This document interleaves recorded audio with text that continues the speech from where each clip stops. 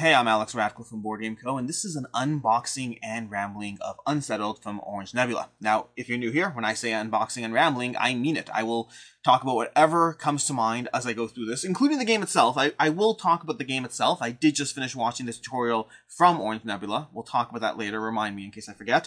But let's go ahead and get on into it. First of all, coffee shot as usual. And one thing I've noticed about this table over here, I have a new table, which I link in the description down below. It's from Bandpass Game Design. I'll talk about it more at some point in the future. Right now, I'm just referencing it because I realized that the downside of moving away from my wool tablecloth I had before is now my studio lighting casts shadows on the table, which is not a problem. It is what it is. But let's go ahead, figure out what to put over here. Let's move these to the side over here. We'll have them a little bit off. We'll deal with these boxes last. I do want to complain to Orange Nebula, first and foremost, about these that they included with the game. That's played out decently smooth. Not as smooth as it could have been. We have just piles of art from the game. Piles of various pieces of art from the game that I genuinely resent them sending it to me. Genuinely. It's not like me being sarcastic. I resent them sending it to me because here's the problem. The art is beautiful. So I feel like throwing these out are a shame because the art is beautiful. I don't want to throw these out, but I also don't know what I would do with them. So they've basically given me an obligation. I don't want these going bye-bye, but I mean, that's not true. I don't feel like these belong in the garbage. They're too nice. But I also don't imagine that I'm framing them. So now they've given me this weird obligation that I will deal with. I'm going to drop them on the floor right now.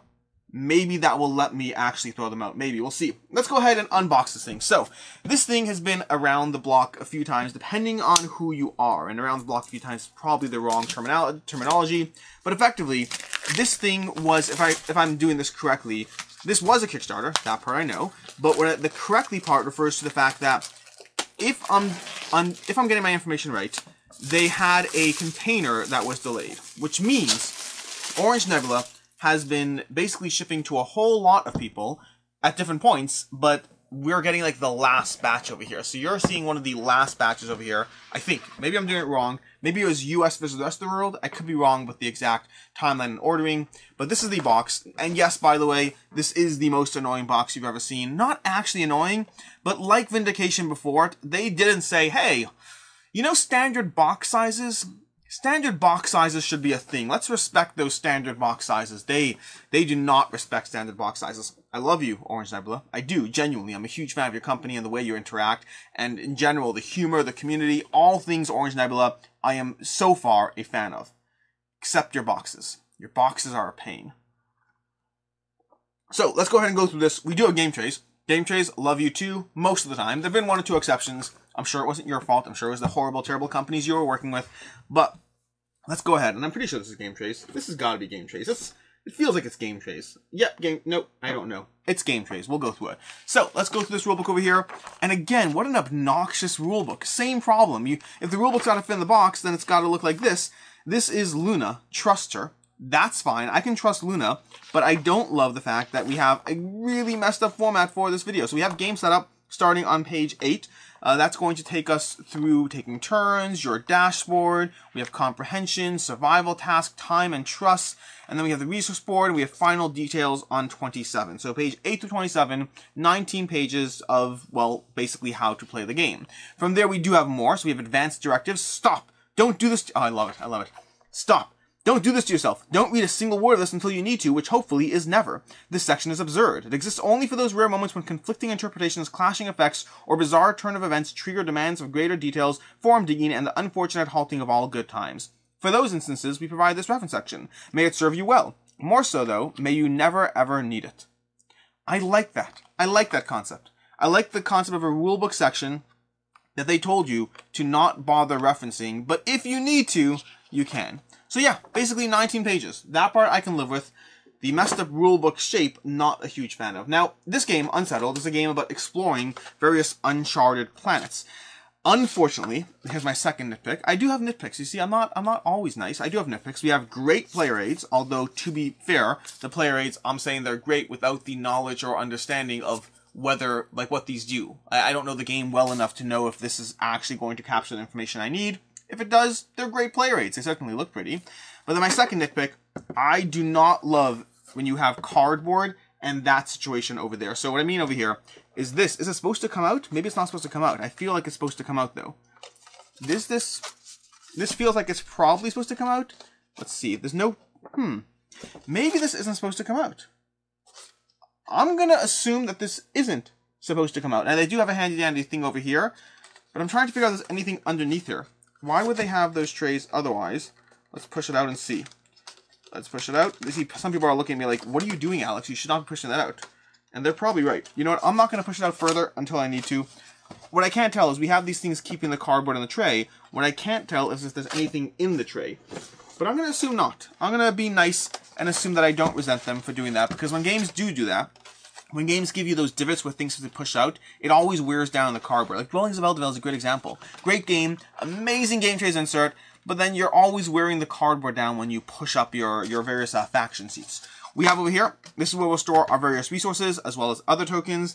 And then we have this area over here, which is upside down. We'll put these tokens over here. We have our destroy, we have destroy, workshops, laboratories, and research huts. We'll talk more about those because I know a little bit about the game, about the concept of the building. We have another thing over here. This one I don't know what it's for, but stuff, I imagine stuff goes in here, I imagine. It's got that little orange and blue coloring. I'm a huge fan of orange and blue, by the way. Orange Nebula, in case you're wondering. I do like orange and blue and white. They are my channel colors. And then we have the various boxes, the planet boxes, of which we have 2 in the base game box, and then we have all these over here. I think that's what we have. I believe so. Certainly looks like it. I mean, these do nicely line up with what we got over here, so I imagine it's just more of that content. But we're not done yet. We do have more. We do have more. And then we have this over here. Again, it's an obnoxious box. It actually comes out and goes back in fairly quickly. So I'll give you that. It's not like the worst ever. It's just a weird box shape as far as cramming it into your Kalyfos cubbies or whatever shelf system you have, along with other games. Let's go ahead and look at these first. These are the dual layer player boards, which are very pretty and also very hefty. Now, it looks like we have 6 of them. No, we have 4 of them, and we have punch boards after that. So we have 4 of these, and then we have 2 punch boards, 3 punch boards, 3 punch boards. There we go. So these dual layered boards, beautiful. They look great. You're going to have your little astronauts here. These are your action spots. These are your comprehension tokens. Comprehension tokens you can earn in the game in order to have them as prerequisites for things. So you can become, you know, better at science or building or different things in the game. And those will give you prerequisites to, you can build a factory without wasting time if you have enough comprehension, different kinds of things like that. So they're not a currency, they're a prerequisite. We have our endurance, which will slowly go down as the game progresses, and then you hopefully will not fall over and pass out. Then we have the various action spots, which you'll have your own specializations. So for example, if I put down this over here, we have Caretaker, which goes over rest, I imagine. So this one will go over rest, replacing rest, if that person took that action skill. The only downside there, and I haven't played the game, so I might be wrong with this, I kind of wish you could have punched out the center here, so it would still be dual layered, so you can still slot things in there. Don't know if that would have worked, could have been cool, but either way, not a big nitpick, but a little nitpick. And then we have our little picture, which you can put a picture there. So for example, we have our little roster of people, and there's my astronaut. You know, there you have your little astronaut person, just over there, just sitting there. Just, you know, choose what you want. Again, would have loved to see like more of a astronaut helmet, so it doesn't feel like we're looking at a head and then a suit. Would have been better if it were like a helmet of a person. Either way, let's put that off to the side. And then we have the punch boards, which I've already punched out my 2 tiles from. I like to punch out punch boards to see just how thick these things are. These, if you can't see, I can't tell if you can see there or not, but this is thicker punch board as far as things go. This is definitely on the thicker side, a nice degree of heft, which again, that part's not a surprise. In general, their quality here will be amazing. I'll have nitpicks, but the nitpicks will mostly come from the fact that Orange Nebula is a design company. I think they're a marketing company. I think they're an original company. I think that they don't limit themselves to the standard things. They take a look at things from the stance of what could we do, not what is standard to do, which has pros and cons. Some of the pros are we have these beautiful chunky dice, which will be going for your action spots if you don't smash them all over the place. So we have these over here, and if I recall correctly, these are like basically the currency. You rotate those down. Keep in mind, have not played the game. I've kind of paid attention to half a playthrough. Well, actually, 2 halves of a playthrough. I have paid attention to the Dice Tower when they did their live playthrough recently, but I did not follow what was going on at all. I have paid attention to Quacko's playthrough. They have a great playthrough with Shira and Jan. Again, did not pay attention at all. And then I mostly paid attention to Orange Nebula's own video, the tutorial video of how to play the game. And we're going to talk about two different things here, okay? So first of all, we have Luna here. Luna will be our little person that is, you know, a robot along to help us out. She will be able to help us explore tiles, to utilize in different ways that I don't know all the stuff, because see aforementioned bit about only partially knowing the game. We have more dice.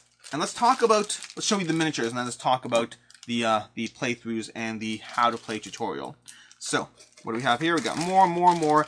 We have these beautiful tokens. These are like beautiful discs. Are they a standard game component? No, they're not a standard game component. They are these just weird discs that just, I mean, look at these. Look at these discs. Do they go on top? Ooh, look at that. Can we see underneath it? We can see underneath. We can see underneath just fine. I don't know what's going on, but they are, I don't know what these are for at all, for context. I'm sure they're for something. That is how things work. They're often for something. We have resource cubes down here, and then we have the various miniatures, which we'll go ahead and show you. I'll go ahead and show you this one over here. So let's go ahead and zoom in. Let's get the camera to zoom. And you can see that one's like orangish, so it's going to reflect the light a little more. Can't get as crisp details on. Let's give you the green one. Green's probably also bright, but they look pretty solid. They look pretty solid. And then lastly, let's give you blue. I think blue will capture it well. Blue on blue background. These are the miniatures you're getting with this game that will be wandering around your planet boards. Now, we are going to open a planet box. This is the part where I didn't fully think through the unboxing. Inherently, to a degree, all the stuff we're going to talk about today could have spoilers. So I don't want to show you that much. We'll start with Planet Box 1 Wenora. But let's talk about the playthrough and how to play. So, playthrough over on Grakkis' channel. Shira and Jan had a playthrough of the game, and it has like 6,000 views and 0 dislikes. I don't know if you know the YouTube stuff, because you're more like watching videos, but I know the YouTube stuff. 6,000 views and 0 dislikes is very impressive. That means like no one from 6,000 people found something to be upset about. And this is the internet. People have an easy time finding things to be upset about. In fact, go ahead and check this video right now, when you're watching this, and see at what view count we got our first dislike. Or I got our first dislike. It's not you, it's me. Because I guarantee you, someone disliked the video. In fact, one of you probably disliked this video just to prove my point right now. You were like, 0 dislikes? Come on, please, that's not going to happen. I'll help you out, Alex. I'll give you a dislike. So thank you for that, for restoring my faith in humanity. I appreciate it. All the dislikes on this video just go to show how much you appreciate me. Thank you. But what's more impressive is if we go to Orange Nebula's video, their how to play. Orange Nebula's how to play has like 11,000 views, and again, 0 dislikes. Okay? 11,000 views on a 45-minute long how to play, 0 dislikes. How to plays always get dislikes because everyone's upset about something. People just find things to be upset about. Like, oh my gosh, you taught the game like this. Maybe you talk too fast. No, that's why I got the dislikes. There's always something to be upset about. People always find things to complain about. I generally consider it a win if a video of mine gets to 1,000 views before I get a dislike. It's just the way the internet works. So again, both things are impressive, which should go to show two things. One, how much Orange Nebula is appreciated by their community and how much Unsettled as a game is appreciated. And two, that video, that how to play, was amazing. Absolutely amazing. So, we have the first planet here, Wenora, Icky Sticky Beautiful. We'll go through some flavor text over here. Minor spoilers-ish. I mean, nothing serious. I'll warn you before we get anything more spoilerific-ish. When we left Earth in search of bizarre, wondrous new worlds, this is exactly what we imagined. The circumstances are a bit more catastrophically on the verge of death than anticipated, but awe in the face of uncertainty is the essence of exploration. Strange, gargantuan fungal formations tower above us, swarming with alien creatures and dripping with bright liquids. Surfaces are covered in a mysterious powdery substance. The air is thick, almost gelatinous, and there's an uncomfortable abundance of toxic-looking tendrils and suction cups. It couldn't be more alien. It took almost an hour of low-orbit scanning just to find a place to land. So dense is the fungal vegetation. With a world this full, it's impossible to imagine we won't find the things we need to survive. Whether those things kill us is another question entirely. Let's go touch stuff. Okay, I've played ISS Vanguard with Jesse. Do not just run around touching stuff. Introduction, quick setup, planet primer. This is where we will not go into too many things because spoilerific stuff. But effectively, like I said already, Unsettled is a planet exploration game. It's a game where you're exploring different planets. Each of these boxes represents their own different planet that you potentially are exploring. And my understanding, without having played it, is that planets are replayable. Yes, there is a degree of knowledge you might have about the planet you're playing, but it's still providing the order things come out, the way things come out. It's still providing a puzzle, just a puzzle that you know a bit more. Think of it as wandering into a dungeon in Gloomhaven Jaws of the Lion, or just Gloomhaven, where you will find out more as you play the game, but you can still do it again. It's still going to provide a challenge to manage all those things again. I believe that's how this effectively functions. But we'll have these cards. If you haven't played Unsettled, there should be no spoilers. If you've played Unsettled, you'll know more about what's going on, and so if you haven't played Wenora, you may not want to watch this stuff because I'll be going through some Wenora cards. So basically, the only person who shouldn't watch this part for Warrior Spoilers is someone who has played Unsettled and hasn't played Wenora. Otherwise, this stuff's going to be meaningless to you. But it will be beautiful art. Just some beautiful art, various action spots you'll have in these things over here, different tiles that can come out as you play Wenora, different things. We're not gonna talk too many about things. We have stuff. Let's go ahead and show you one of those screaming frogs. We have, was it screaming frogs? I can't remember. We got something here. I thought I saw something saying screaming frogs. I feel like screaming, there we go. Screaming glow frogs. We're gonna talk about the screaming glow frogs. Screaming glow frogs over here. What happens over there? Before you sit dozens of small amphibious creatures, and that's where we'll stop. So you now know that when you go exploring on Wenora, you will have some screaming glow frogs to deal with. It's a weird unboxing. I didn't think this through, but I don't want to go too far down the rabbit hole of showing you stuff because there could be potential spoilers to those of you who care. What I showed you right now should be nothing as far as potential spoilers. So let's talk about the how to play. The how to play from Orange Nebula. Again, it's 42 minutes long. Very easy to watch. I don't actually know how to play the game, just to be clear. It's not because it's ineffective. That's because I was not paying attention. I don't often sit down for 42. I'm very much a visual. I like reading rules. I don't like learning from videos.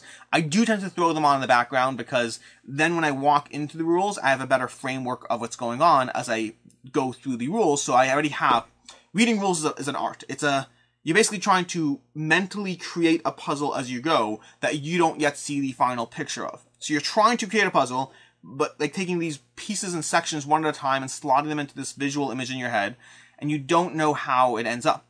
Now, having that background, playing the game, seeing a playthrough, listening to someone do it how to play, it kind of throws this vague shadow image up so that as I go through it, it makes a little more sense. As I go through it, it all starts to fit into this shadowy canvas of what I have explored. That's the most artsy way I can explain rule thinking. But the point is that I watched I listened to the Unsettled rules. Let's see if I can follow this over here, this handy dandy little thing to put these things back.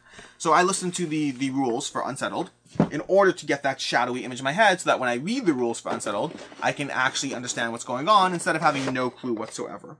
So from there, these will go on top. Now these should be a punch board and should be in some way going to something else. I'm going to go ahead and mute my phone because I forgot that section of the video, because I usually do that before my videos, although sometimes here and there you will hear dings as I go through, well, videos. Okay, now the problem is this goes on top, and then we have different planets. So I don't know how to continue this because of the spoilerific part. What I will say is this. How about this? If you don't want anything spoilery at all, let's call it quits now and walk away. If you still want me to keep going, well, now it's your fault because I'm warning you that I'm going to talk about things. Not extensively. I'm not going to show things. I don't imagine there's much in the way of spoilers, but we'll go through it.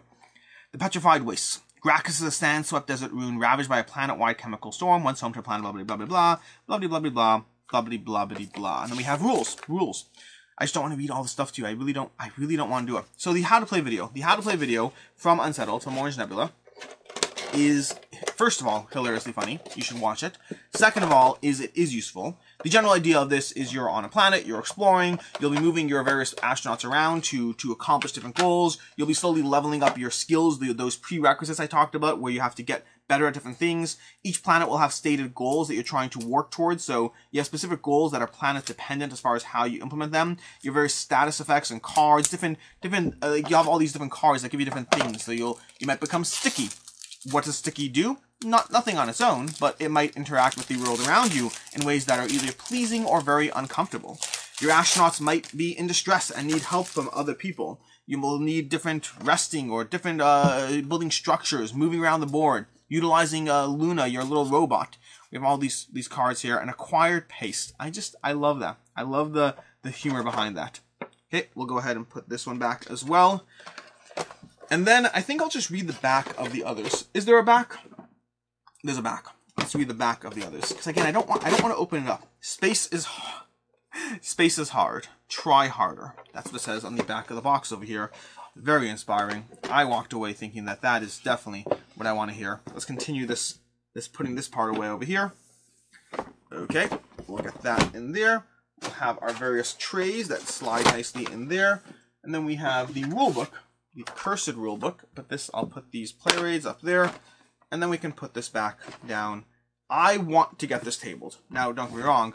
I want to get it tabled along with like 15 other things. So I'll try to get it tabled. Let's go through the backs of these boxes. I will peel off the shrink because that gets it one step closer for me being actually able to play this stuff. And then this is Planet. Is there a number for this one? The other two had numbers. This is Planet 3. Planet Zehronn. Sorry for that noise. Now, one of these I think is the backer created planet they had on the Kickstarter. Zehronn, cautiously explore a crystalline crypt to commune with ancient beings and access long-forgotten alien memories. That sounds fun. Then we have planet Kaelyfos. Kaelyfos. Let's go ahead and take this plastic off. And then we'll go ahead and... Okay, let's open this. This is... Hunt for clues that could lead you home while being hunted inside the drifting planet-sized head of a monstrous ancient being. Again, sounds delightful. So this is a game, by the way, for context. I almost didn't back Orange Nebula. In fact, if Orange Nebula is watching this at some point, someone on their team may remember this conversation I had with them. This is way back when. Because I backed this game right when I was starting to get into content creation. And I debated getting the game. I was like, on the one hand, it's from the people who made Vindication, so I should get it. On the other hand, I don't have a clear picture of the game I'm getting, and so do I want to spend like $100+ on a game that I don't know? And so I hit $1 back, whatever it is, and then I forgot to up my pledge. Yendraal. Delve into a labyrinthian coral construct with flash floods at every turn, but tread lightly lest you anger the planet itself. Again, I want to explore all of these. And so what I did is, I got the notification a while later, and I went into the Pledge Manager, and I saw that the Pledge Manager had increased pricing in it. And I was like, I was on the fence as it was, and I kind of backed for $1. And I wasn't researching things as heavily back then, because I wasn't doing the Kickstarter roundups that I do every week now. And I didn't realize that. I didn't realize that it was going to be more expensive, and it is what it is. And I just looked at the thing, and I saw, oh yeah, they say in the FAQ it's going to be more expensive than the Pledge Manager. Whatever, that's on me. And so I reached out to customer service, and I said, hey, listen, I have a $1 pledge. I totally get it if the price is the price. Listen, speaking frankly, I was on the fence as it was. If the price can't be raised, if the price in the Pledge Manager is what it is, that's fine. I missed it. I didn't realize. I'm on the fence. If you lower the price to what it was in the Kickstarter, I can happily back it because I'm on the fence just enough to be pushed over. If you can't, I totally get it. No hard feelings. It's on me for not reading the fine print, but I'm just not going to up my pledge. And they're like, hey, totally understand. We'll go ahead and do a solid. Again, I like Orange Nebula as a company for a reason. For a lot of reasons. It's not because of just that. And so because of that interaction, that's why I have this on my table. Because I then upped my pledge, because if they're going to match the Kickstarter pricing, at that point I even feel like I get a deal, because technically I'm getting a discount. Sure, the discount's just what it was in the Kickstarter, but either way. And so I went ahead and backed it.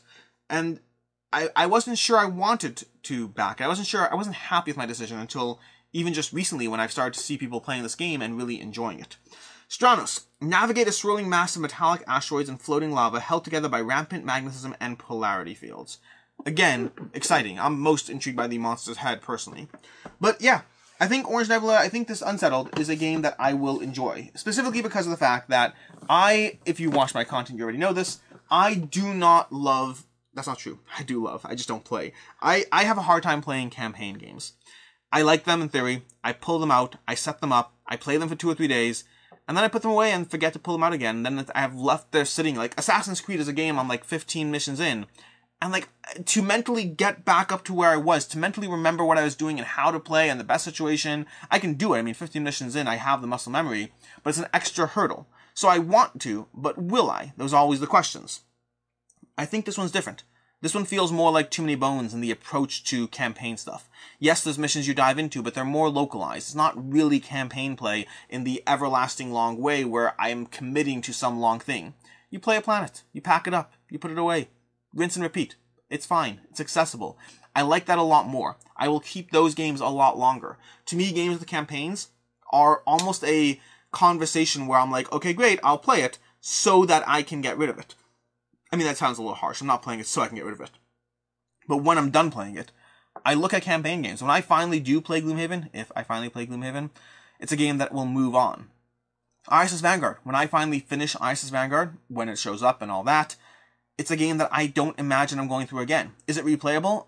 Sure, absolutely it's replayable. It very much is, by the way. Based on my experience with ISS Vanguard, definitely replayable. But I'm just not going to. I'll go through it once, I'll experience it, and then because it's an obligation, I will pack it up and move on. There are exceptions. Exceptions like Wild Descent is a good exception. Because it's accessible, because it's 10 campaigns, I can knock it out across 2 weeks and then don't feel like I committed for months at a time. And plus I like Wild Descent a lot, so that's a different problem too. But yeah, I like approachable games. Campaign games constantly pull me in, they constantly tempt me. I still bite on them, but they see a certain amount of play and then either I move on or maybe I finish them in some cases, rare cases. Either way, that's been your unboxing of Unsettled from Orange Nebula. Possibly one of the lesser exciting unboxings I've done. I didn't think through the spoilerific nature of what I was doing before I sat down with a knife on the table and my coffee. The good news is I still have the coffee, so I'm going to go ahead and finish that. Until next time, I'm Alex Radcliffe from Board Game Co., and I hope you have a good one.